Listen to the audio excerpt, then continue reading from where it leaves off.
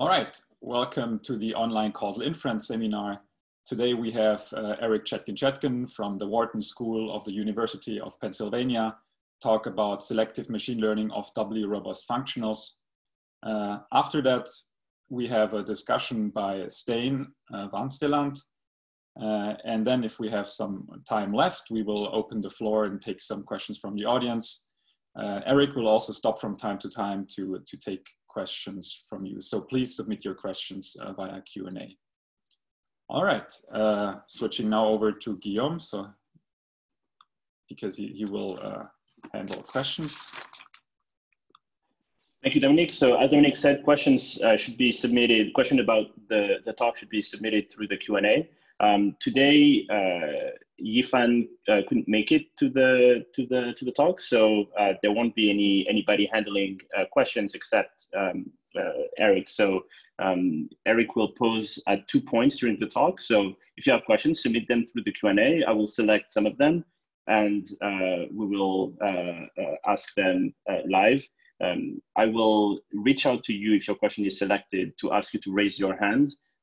And if you're willing to ask your question in person. So please don't raise your hand until I've asked you to do so. That's pretty much it from me. Eric, feel free to start whenever.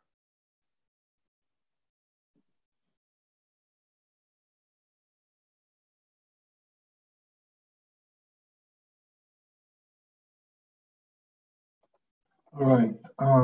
Thank you, Guillaume. Thank you to the organizers for allowing me to present some of our work here. I particularly want to thank Michael, Guillaume, and Dominique and Ido for the invitation and for facilitating this talk. This is joint work with my current postdoc, Yifan Cui. This is actually mostly his work. I helped along with editing. Selective machine learning of doubly robust functionals is the title. So why don't I get started? So the general premise for this work is basically that modern semiparametric methods have recently incorporated the use of machine learning for functional estimation.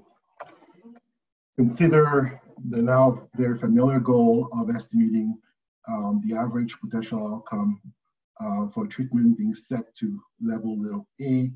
We're writing it as a functional that with theta indexes, the underlying law may be a very high dimensional parameter for the underlying observed data distribution under standard assumptions that kind of actual mean is obtained by this functional, also known as the G formula. And the mapping from theta to psi theta essentially is a mapping from the distribution of y given x and a and the density of x to the real y in this case. Estimating psi in most such settings typically involves first stage estimation of a high dimensional nuisance parameter if we are to take the model to be unrestricted, a non-parametric model. For instance, one might consider estimating the regression curve, the mean of y given x and a, and then plugging it in with the empirical distribution of f. That would be one step. There's also a version of a substitution estimator using the inverse probability representation of this functional. And of course, there's a third one, which is the doubly robust that uses both parameterization, both parameters, the outcome regression and the propensity score. An important goal in semiparametric estimation is to minimize the bias of psi hat, encourage you to bias in theta hat, the first stage estimation of the nuisance parameter. There's been a lot of work in this field, and I think what's considered by most to be the state of the art is the double bias machine learning framework of Zukov and colleagues, which has two essential ingredients and basically unifies a lot of methods that have been available and creates a generic framework for conducting inferences in such problems. So the first step in the approach requires finding a moment equation, an estimate equation, which we call U, which will depend on psi. It's a moment equation for psi, and will also depend on a set of nuisance parameter theta. And the approach requires finding such a moment equation for psi, which is locally robust in the sense that not only does it have mean zero when you plug in it through psi and theta, but upon perturbing the estimate equation along a path of the nuisance parameter. So that's what this means. You look at your estimate equation u, your switch function u at the true psi, and you perturb along the direction of one of the nuisance parameter. Well, the derivative has mean zero. So you get this local robustness property. They coined the term Neyman orthogonality for any moment equation that satisfies this equation. And then there's a second step will be you use, once you've identified such a moment equation, you use it as an estimating equation using cross-fitting to construct psi hat by first estimating theta hat in a split sample and finding the solution to this moment equation in the second half of the sample. Psi hat then is shown under mild regularity conditions to attain root n rate for psi. And the main requirement is that your nuisance parameter is estimated at a fast enough rate in the L2 norm, and it should be faster than n to a quarter. So, so given this proposal and the fact that the core idea behind the proposal is that this approach actually allows you to use fairly generic machine learning tools to estimate data. And you don't necessarily need to really understand the complexity of that machine learner, provided you're fortunate enough that it converges fast enough. So I'm gonna, let's suppose this holds for a number of learners. As we know, machine learning is particularly popular because for a given data set, particular machine learner can adapt to the structure in the data and the smoothness of embedded in the data. And there are many such learners, given the growing number of machine learners. One open question is, well, how do I decide which learner to use in this first step estimation of the nuisance parameter if my goal is to minimize the bias of the estimated functional, such as the average causal effect? Okay, so consider the fairly generic setting where you might have a collection of k learners, and I'm going to call them theta 1 hat through theta k hat that are constructed from in this split sample design. And now we want to find the first stage estimated theta hat k hat to ensure that the selected k hat denotes that I've selected one of these theta hat according to some criteria. This collection might include random forest, lasso, gradient trees, or any other super learner, or any machine learning algorithm you favor. But the question now is, how do I select the best learner or ensemble of learners to ensure small bias of my ultimate target of inference, psi hat in finite sample? So that's the first challenge. We're going to put forth a proposal to address this challenge. Then the second question is, upon selecting such a nuisance parameter adaptively, how to perform valid inferences that account for this first stage selection of the machine learning. So we're going to propose a general framework to address A and B for a very large class of functionals which admit a doubly robust property. So the theory is grounded in semiparametric theory, and the reason is because semiparametric theory automatically gives you provides a tool to derive estimate equations that do satisfy the Neyman orthogonality condition. That's the first required step in the double machine learning framework. So an influence function is a fundamental object of semiparametric theory that allows us to characterize a wide range of estimators and their efficiency. The influence function of a regular and asymptotically linear estimator, psi hat of psi theta, is a random variable, which I'll call IF, which will depend on theta and will typically depend on psi as well, based on ID samples, OI, which captures the first order asymptotic behavior of your estimator, such that you get the standard expansion of your estimator that allows you to describe its asymptotic theory as, and asymptotic behavior as a normal distribution with variance, therefore determined by IF. Now, the set of all influence functions of RAL estimators of a given functional side theta is contained in this Hilbert subspace of mean zero random variables that solves the following integral equation. If I were to take the derivative of my function along a parametric submodel indexed by t, there is any variable u that solves this equation where s is the score along that path. It is known to be an influence function in the sense that if I were to solve the estimate equation based on u, I would have under certain condition the following expansion that provides asymptotic linearity of my estimator, the solution of such an influence function. The important reasons for considering such influence functions or such estimate equations is because of the following property. I'm going to restrict myself to a class of influence functions that are known that is known to be doubly robust. It's going to depend on two nuisance parameters. Theta 1 indexes the law of the covariates fx, and theta 2, the parameter theta 2 contains components. There are going to be two components, one b and one p. And if you're thinking ahead a little bit, you might think of B as being an outcome regression in the causal effect setting where we're targeting the kind of actual mean. And P might be the propensity score or 1 over the propensity score in this case, such that the influence function of the functional side theta of interest has the following form.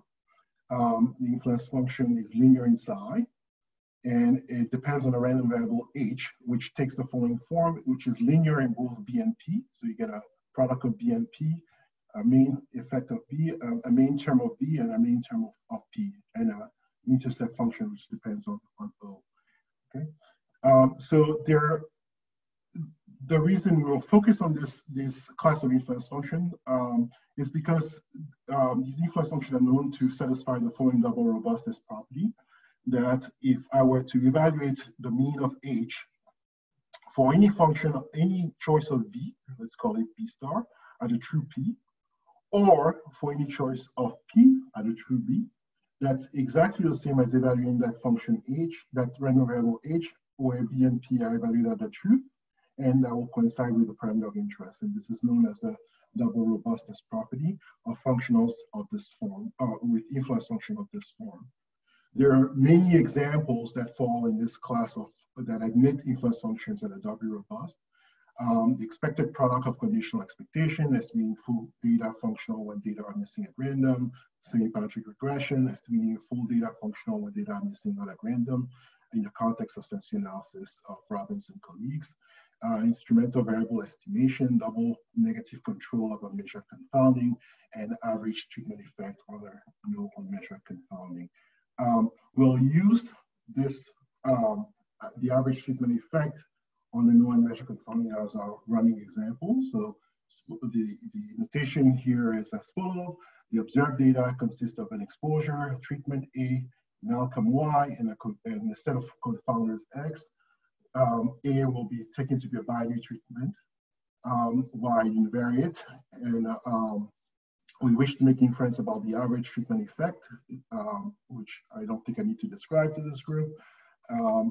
Three important assumptions sufficient for identification of this effect, which will make consistency, ignorability, and positivity. As far as we're concerned, is we're focusing on the statistical problem of how best to estimate the identifying functional of the average causal effect, which is given in this expression. It's the marginal mean of the conditional mean difference of the outcome for the treated versus the untreated, and then the average is taken with respect to the marginal law of X. The first order influence function of this functional takes this form, IF theta, which is given here, which can be shown to be in the doubly robust class that I described in the prior slides. This is a well-known doubly robust estimate equation of the average causal effect. it's by virtue of being an influence function, it immediately known to satisfy the Niemann orthogonality condition or Chernow-Kuzov and colleagues. I'm going to stop here to see if there are any questions.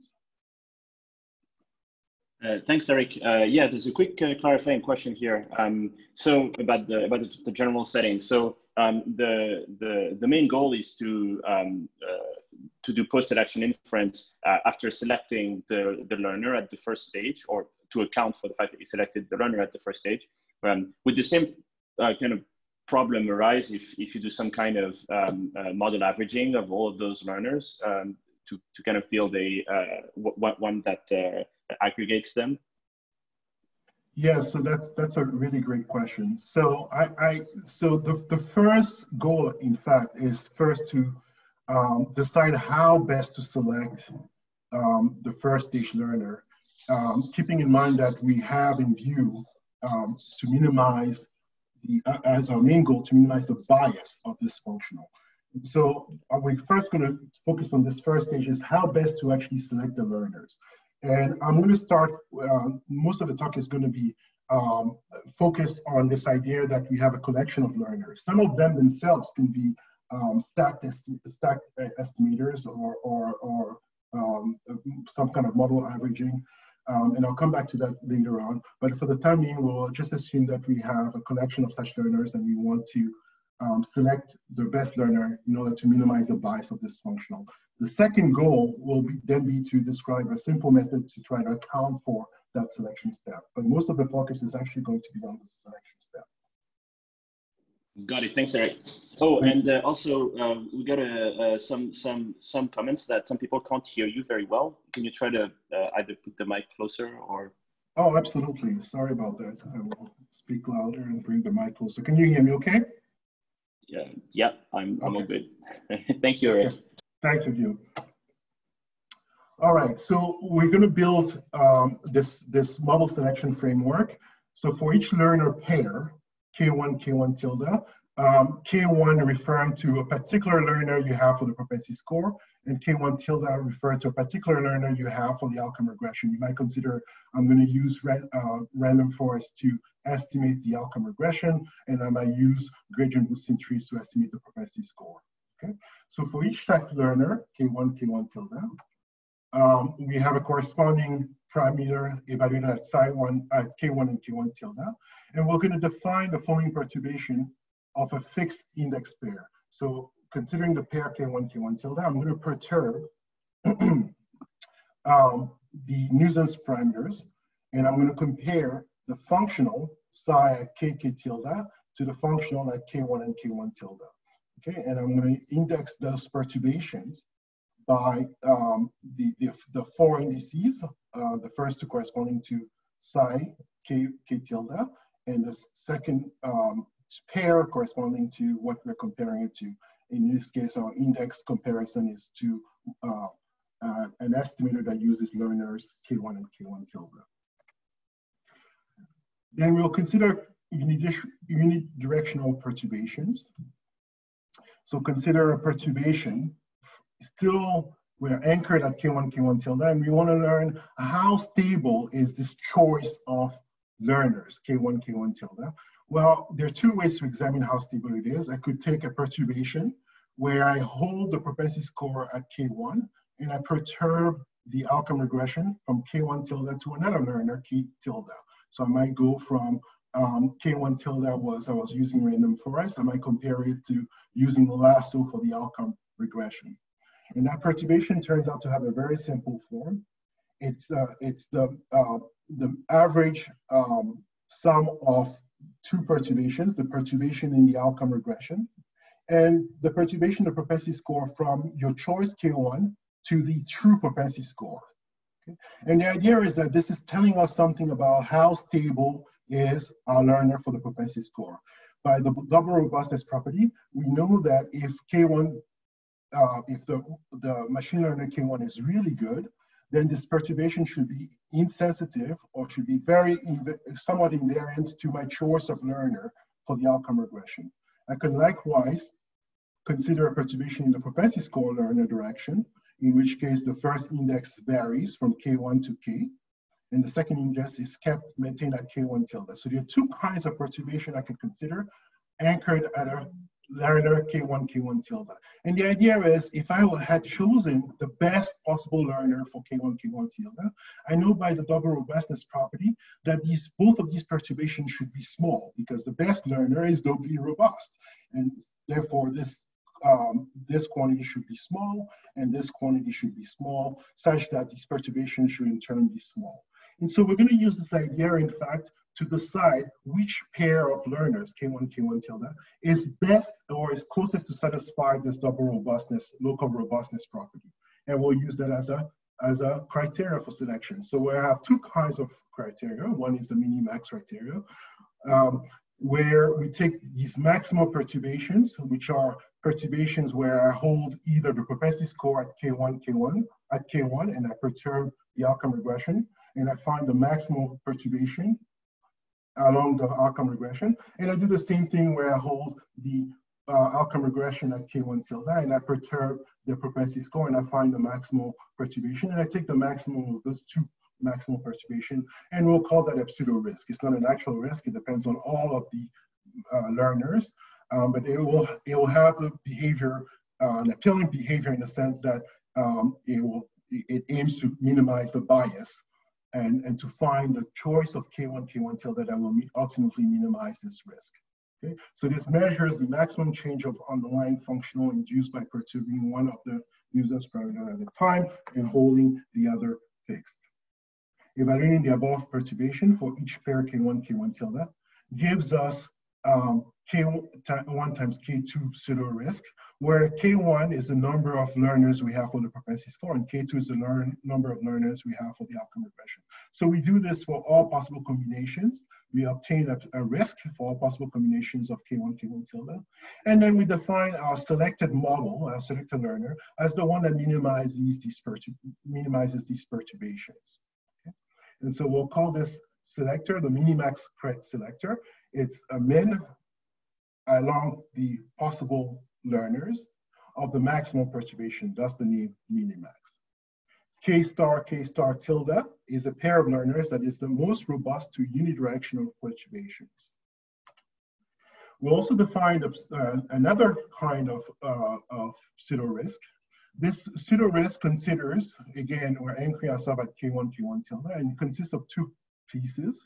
Again, two maximal perturbations. The first one, we hold the propensity score at K1 learner, and we perturb the outcome regression, but we look at all pairwise perturbation of the outcome regression among our learners. So all K tilde is 0 among all our learners for the outcome regression. And we do the same thing, holding the outcome regression at K1 tilde, where we're evaluating our risk, and we look at all pairwise perturbation of the propensity score, and we sum the two. Evaluating the above perturbation for each pair K1, K1 tilde gives us K1 times K2 pseudo-risk values, and we define the selector here as KO, KO tilde, which minimizes this, this risk. And the reason we're considering these two types of pseudo-risk, it turns out they have very different behaviors. As we'll see later, the mixed minimax criteria has double robustness property, and I should have mentioned this is what we call the mixed minimax criteria. It's the second pseudo-risk criteria, while the minimax criteria, the one that I presented in the prior slides, does not have a double robustness property. How do we use, so note that these were first defined at the population level, in the sense that the perturbations were assuming you actually had access to, in a validation sample, the underlying population alone. How do we do this? And in order to avoid overfitting, we'll use a multi-fold cross-validation scheme, which repeatedly splits the data into two subsamples. So let's consider one split. You will have a training sample from which we'll obtain the learners, we evaluate the learners for pi, the propensity score, and the learners for the outcome regression. And a validation sample from which we select, estimate psi for each possible nuisance learner, and evaluate the corresponding psi for the selected learner using our criteria. we average, in order to select this learner, we average the estimated perturbations across S splits to obtain a perturbation, an empirical perturbation, which we'll denote as per hat. And then we use the empirical selector as a realized version of our selection process. So just to sum up what the generic model selection algorithms is for the empirical one. So you have a data set and you have K1 times K2 community models, K1 for the propensity score, K2 for the outcome regression. The selected model are going to be for the first criteria, K1 dagger and K tilde dagger. This is the output of our algorithm, and K diamond and K tilde diamond. This is the first pair is the output from the minimax criteria. The second pair is from the mixed minimax criteria. So for each split, we're going to do this S times. For each split, we'll construct all of the learners in the training sample, and the validation sample will, for each KK tilde, we'll solve for the corresponding estimated functional. And for each pair K1, K1 tilde, we average the perturbations over the splits. We get an average of perturbations across the cross-validated split. And likewise, for each pair K1, K1 tilde, we obtain the minimax and the mixed minimax criteria in this cross-validation scheme. And we pick the pair of learners that minimize each one of these criteria. And we can obtain an estimated parameter averaging across the splits in the validation sample at our selected pair of learners. The first K dagger tilde is an empirical selector using the minimax criteria. The second one is an empirical selected parameter using the mixed minimax criteria. So what are some of the properties of these selection schemes? So let me go quickly through some theory. So consider you have a collection of learners. So we'll first study our oracle selector, where in the validation sample, you actually have access to the underlying law that generates the data. And you're playing this theoretical game where you're trying to decide which learner trained from a training sample. And let's imagine we're only doing this in one split. And suppose that we, using our generic notation for this class of Doubly robust estimators, so I have P and D, you can think of P as the propensity score and D as the outcome regression. And we've obtained from an independent sample size N, we've obtained K1 learners of the propensity score, we call CP, and K2 learners of the outcome regression, we call CB. And now, suppose that this assumption essentially says that sufficiently large N sample sizes, the propensity score admits a convergence rate for each learner of nu J. So nu J will be the convergence rate of the propensity score. And the outcome regression admits a convergence rate of W of omega J. Okay. So without loss of generality, suppose that the min of the convergence rate of the learners for the propensity score. So this is the best possible learner you can obtain for the propensity score. That convergence rate is actually faster than the best possible rate of convergence you can obtain for the outcome regression. And this is without loss of generality. We could do the opposite and we'll get to a similar result as well. Let nu max and omega max be the worst convergence rates, and this could be also a learner that fails to converge, so this could be order 1. That would be okay for a result. On the null condition, the bias of the minimax oracle selector is of the following order. So we can ignore nu max and omega max. The important point is to note that the best rate you would obtain using a minimax oracle selector is actually a maximin rate. So it's the best rate you would obtain from the outcome regression, which is of course worse than the best rate you can obtain for the propensity score under these assumptions. And so essentially, you get a second order bias when using the minimax oracle selector, but it's a maxim-min rate. Okay? While the bias of the mixed minimax oracle selector is of the order, you get the product of the two best rates, the best rate you would get in selecting propensity score, and the best rate you will get in selecting the outcome regression. You get the product of these. And this mixed bias structure is essentially equivalent to the property of double robustness. Well, this is not. This is essentially equivalent to you get if the best possible rate you can obtain for the worst of the two, the outcome regression or the propensity score. In this case, it's the outcome regression. Okay, and so the bottom line here is that the mixed minimax oracle selector may actually be, in most settings, according to this criteria, asymptotic criteria, would recover the minimax rate of estimation in this particular context.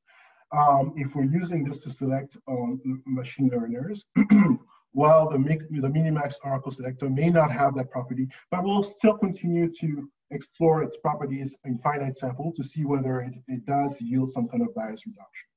So I'm going to stop. Oh, I do have another theorem before I can stop for some questions. So this first result was about the properties of the oracle selector.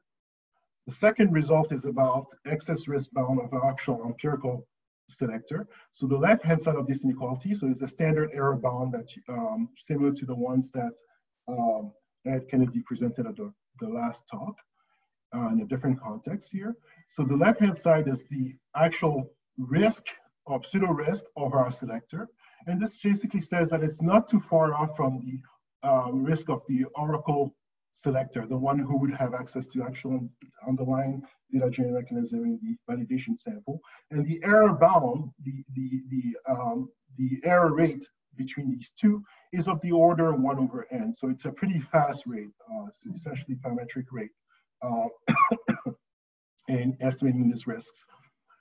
So the same result holds for, this is given for the minimax selection, but the same result holds for the mixed minimax criteria. So this essentially says that you don't incur too much by using this cross-validation, too much of a price by using this cross-validation selector, compared to if you actually had the underlying access to the underlying law that generated the data, which of course we don't, but is a good reference for theoretical comparisons. The proof of this result is based on a generalization of a paper by Van der Vaart, Van der Laan, and Dudois to work with exponential tail inequality for second-order degenerate use statistics, heavily based on work by Chiney and colleagues. So I'm going to stop here to see if there are any more questions before we can turn to some simulations to actually see how these methods perform in finite sample. Thanks, Eric. So we don't have a lot of time, so can I just ask a quick clarifying question? So, so you're taking this maximum, right? So what happens if one of your models is really, really bad? So for example, if like one of your models would be linear regression, would be high bias, but low variance. Would you, instead of the maximum, would you want to take quantiles over your models, or would the maximum still work?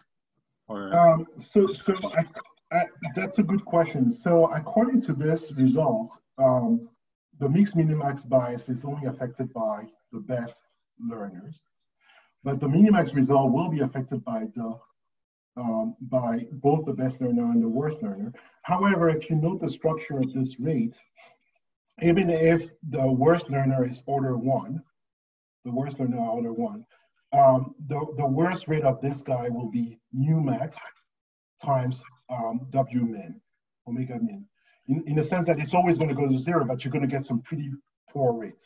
So the idea here is that, I mean, our bottom line is we'll prefer, obviously, the mixed minimax in most of these settings.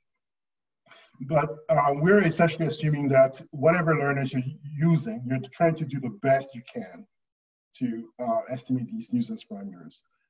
We're not playing, we're assuming you're not adversarial against your own code of estimating this function as well. But even if you were, you would still be consistent, you would just get really poor rates. So this is not a good property of this first selector, but the second select method will not be affected by this choice. Now, the other part of your question is, should you use something else than the max? I think you can. In fact, that's one of the discussion points. We haven't explored the properties. The difficulty is in establishing these oracle type bounds for any other choice turned out to be pretty challenging. But if one could be satisfied that the error rate is small for other kinds of distance measure or metrics, then I would say, sure, you should explore them. All right, great, thanks. That was very helpful. We only have around 10 minutes left. So 10 minutes. Okay, that should be fast. So I'm just going to present, so these are some simulation results. There's the general data engineering mechanism, sufficiently complex that simple parametric models, assuming linear in the regressors, will be specified. We're comparing gradient. So the comparison here is we double the bias machine learning using gradient boosted trees, lasso, random forest, and then we have our minimax and mixed minimax criteria. And the idea was to see how, in terms of the relative bias of our estimators perform as sample size increased. And we can see that here by trying to choose your selectors with the goal of minimizing the bias by looking at these perturbations, how sensitive is the average causal effect for your choice of learner. You see some gains in terms of bias reduction compared to using the plain vanilla double bias machine learning, which uses the nuisance selectors that are best suited for the prediction of either the propensity score or for the outcome regression. And so in this sense, it's using the incorrect risk for selection. And you can sort of see this in our simulations. I don't have much time to go over this. I just wanted to mention, so we've now talked about how to do a machine learner selector. The question is how to do post-selection inference. And the idea is actually connected to something that was asked previously, which is you can always view these selection procedures and try to find a smooth approximation to the selection process. So what we have developed is a smooth max approximation to the selection process, and it looks like essentially as a model averaging process, where I'm not going to present the PKK tilde is chosen, is chosen to be a smooth approximation of the indicator function, that in fact KK tilde is equal to the selector that minimizes the chosen risk, either the minimax risk or the mixed minimax risk. And tau is a tuning parameter it's a scalar tuning parameter for this smooth approximation. The good choice of the approximation as a smooth function is such that as the tau goes to infinity, this probability gives all its mass at 1 to this indicator.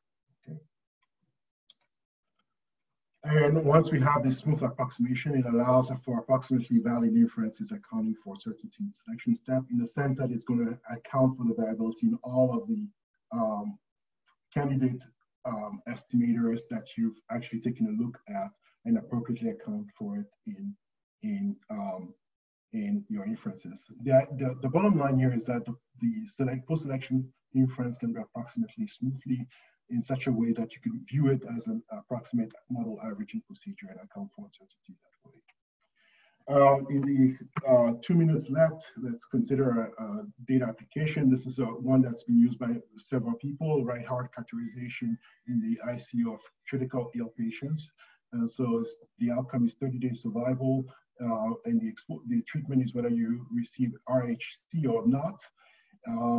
Data were available on close to 6,000 individuals, a little over 2,000 treated, a little over 3,000 were controls. And we wish to estimate the average causal effect on the scale. There's 72 covariates we used to adjust for potential confounding. The candidate models that were considered for the propensity score are given here: logistic regression with L1 optimization, classification random trees, gradient boosting trees, and likewise for the outcome regression are given here.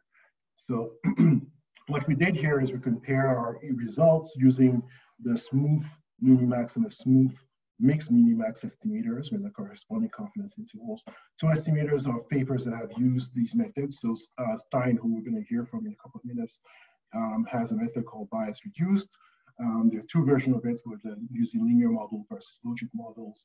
And the estimator was basically the same. These are straight out of his JASA paper. The calibrated likelihood estimator of tan, and then TMLE with default superlearner of Mark van der Laan and colleagues. And the bottom line here is that these pretty aggressive selection steps suggest that there is some residual bias in these estimates, as particularly the mixed minimax bias is quite smaller relative to the other estimators. The point estimate, the confidence interval are a little wider, and this is a reflection perhaps of the aggressive model selection steps that we're taking. So you do pay a price, potentially in uncertainty, once you account appropriately for that model selection step. Some of these methods did not have a model selection step, some of them did. I know Stijn has a new approach using a penalized estimate equations version of the bias reduced. We did not compare it to, in this paper, we compared it to the original approach. So the choice of the criteria, this is my last slide. The choice of the criteria could be made more flexible. As mentioned, I think it was Dominic who chimed in and was asking about that. And we may use a different norm rather than the L infinity norm. For example, one could use the empirical means of the L2 or L1 norm of the pseudo-risk. However, we have not been able to obtain excess bounds, error bounds for those other choices. The approach can really be extended to multiply robust influence functions, and we have a paper in progress where we develop such an approach in an invalid IV setting. Another potential extension of our methods in the direction of statistical inference. It would be interesting to actually figure out the exact asymptotic distribution of the proposed estimator with minimax criteria, as opposed to using the smooth approximation, which is it by itself is a standalone model averaging procedure, but may not always be performed as well as the original minimax criteria. We are also currently exploring a stack generalization by forming convex combination of candidate estimators with weights estimated by minimizing pseudo-risk. And if just very quickly, considering these excess bounds, I forgot to mention that you can have a very large number of selectors here.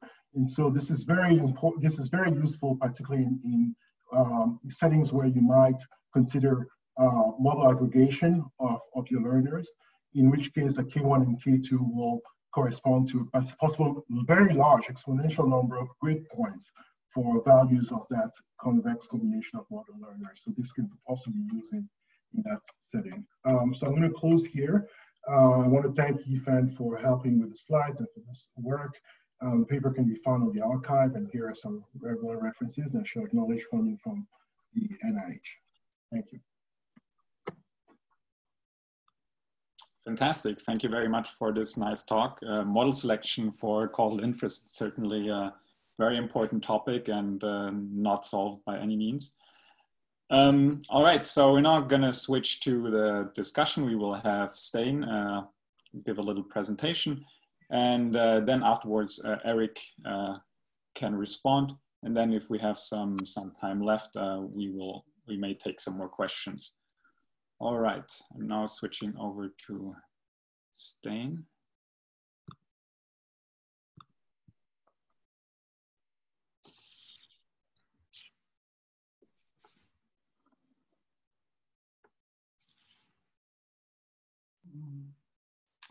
Sorry, I'm trying to get them full screen. Is this working? Yes, we can see it. Okay, good. Well, congratulations, Eric, with very nice work, and congratulations on the talk. You keep on amazing me. Thanks also to the organizers and Guido in particular for inviting me to give this discussion, which I've prepared jointly with Oliver Dukes. So as Eric said, major breakthroughs have been made in recent years in terms of targeting the data analysis towards the estimate of interests. And such targeting can be really helpful in removing the bias that variable selection and machine learning procedures may imply, basically as a result of not being well tuned towards the estimates that we're interested in. And that bias removal is really key to obtaining root and consistent estimators, along with uniformly valid confidence intervals for the target estimate. Now, given what we've seen in low dimensional settings, I think there's a really major remaining potential in additionally targeting the machine learning and variable selection procedures that we tend to use. And so in that sense, I see a lot of value in Eric's proposal, which initially sets out to find the best learner in the sense of minimizing squared bias. Now, because the amount of bias obviously depends on the unknown data generating mechanism, Eric has no choice but to weaken his aim to some extent. In particular, he ends up basically recommending that we select the propensity score model at which the double robust estimator would be least sensitive to changes in the outcome model. Maybe I should say least sensitive to sort of the worst change in outcome model that we could make. That makes sense because, as Eric pointed out, double robust estimators by nature should have very little sensitivity to the choice of outcome model or outcome learner if we're using a correct learner for the propensity score, and not otherwise. And so he uses a very similar trick to then select the outcome model. In my opinion, there's still a major remaining potential in going beyond selection, and I think that's part of Eric's plan, but also in terms of targeting the machine learning procedure itself towards minimal bias. And perhaps this notion of looking at perturbations could be used to construct a loss function, but it's not readily clear how that would really work. This picture is basically meant to give you a bit of a visual demonstration of what might be happening. So this is showing the bias of a double robust estimator for the mean of Y1, the counterfactual on treatment, in function of a parameter gamma. This is like a scalar parameter in a one-dimensional propensity score model, and we have likewise a parameter in a one-dimensional outcome model. If we use standard maximum likelihood to fit these parameters, we would end up with a double robust estimator in this region where you can see a lot of sensitivity to the choice of parameter value. And I think the same could basically end up being the case for each of Eric's candidate learners, because they're not really, each of the learners themselves is not really trying to prevent sensitivity to perturbations. This is why in our work on high dimensional parametric working models that Eric was pointing to at some point, we basically choose to work with candidate estimators that are themselves locally insensitive to perturbations, basically by choosing them here on this saddle point. To give you a little more detail, in particular, starting from a collection of possibly high dimensional parametric working models. So I'm really simplifying the problem here by looking at parametric models. We basically choose nuisance parameters or estimators for the nuisance parameters that force the gradient of the double robust estimator with respect to the nuisance parameters to be 0. And we basically do that after penalizing that gradient by the subgradient of the L1 norm on the nuisance parameters, basically to make sure that we're doing estimation as well as selection. That delivers what we call penalized bias reduced double robust estimators.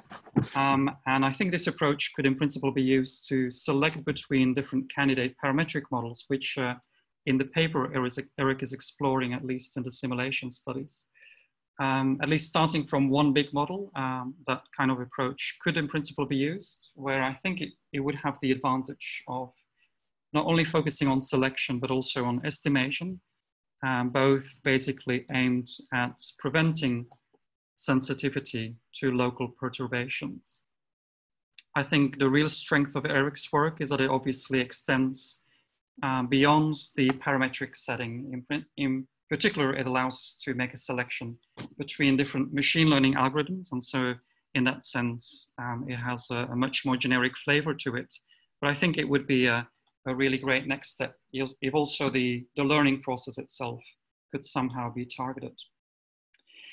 Finally, I think it's good to keep in mind that all of these procedures are basically aiming for minimal sensitivity to perturbations, but they're not really directly minimizing bias.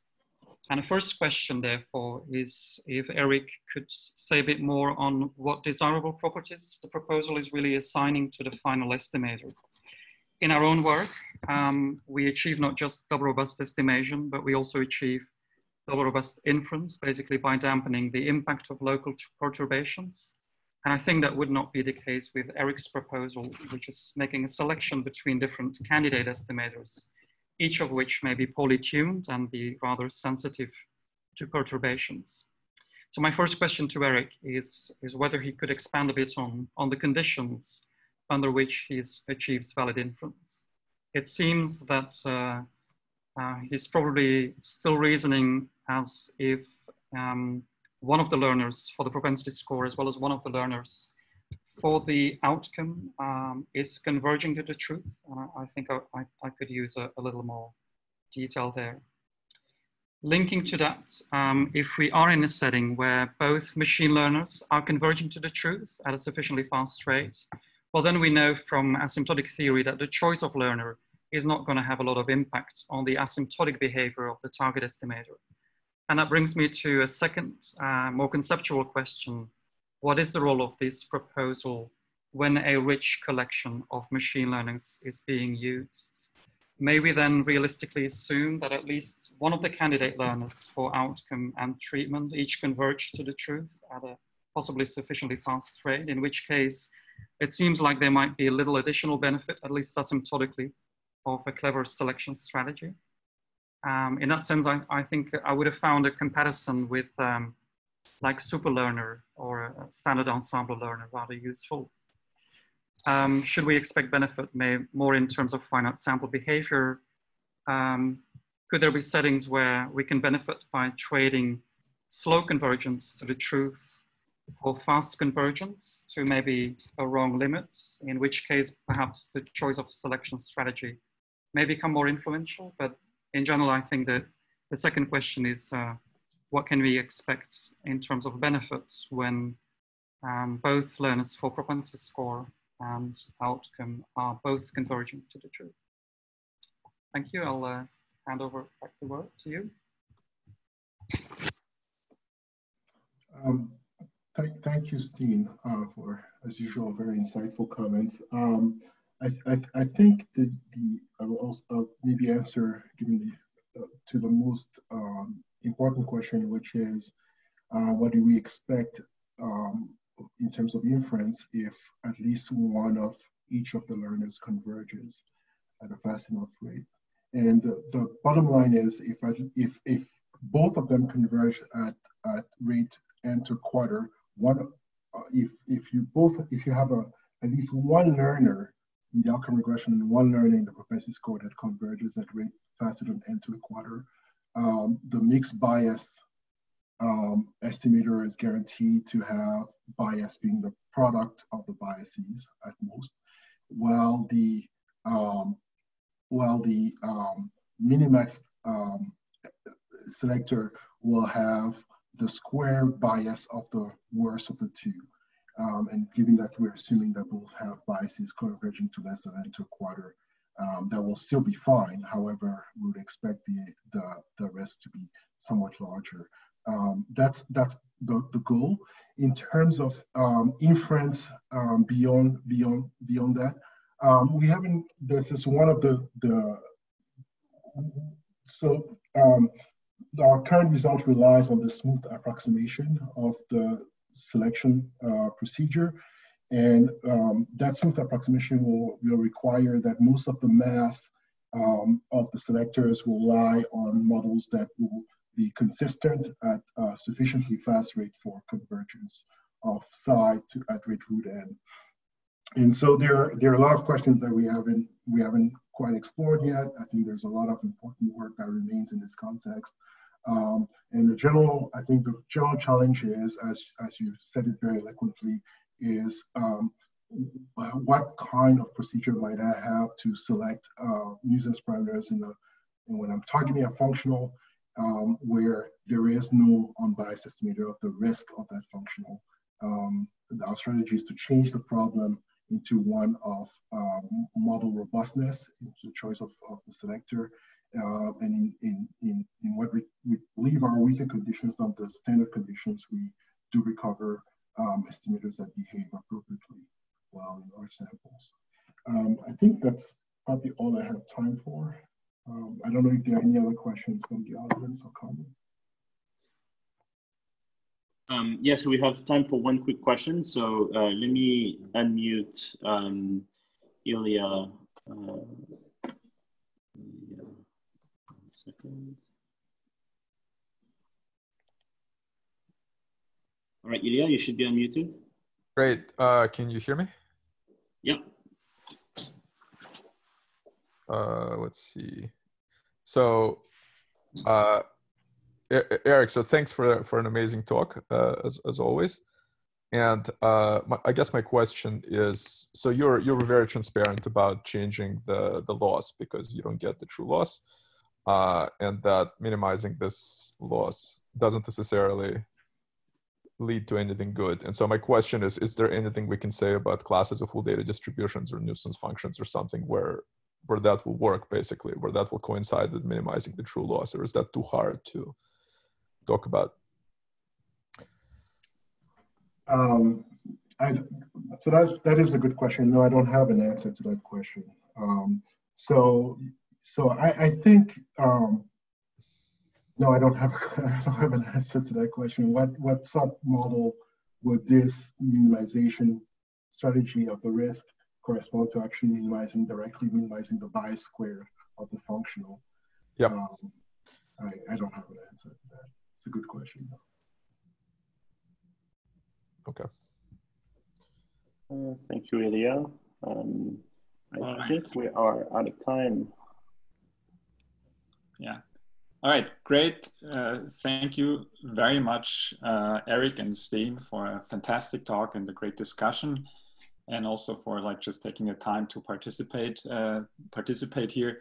Next Tuesday, we have Ilya from Johns Hopkins talk about identification and estimation in graphical models of missing data. This is joint work with a couple of people, Rohit, Razi, Daniel, Eric again, and James. The discussion will be Xinjiang from Iowa State University, so we're very much looking forward to the talk next week. Thank you all for joining today. Thank you, speaker and the discussant again, and I hope you all stay safe, and we see you next time. Thank you. Thank you.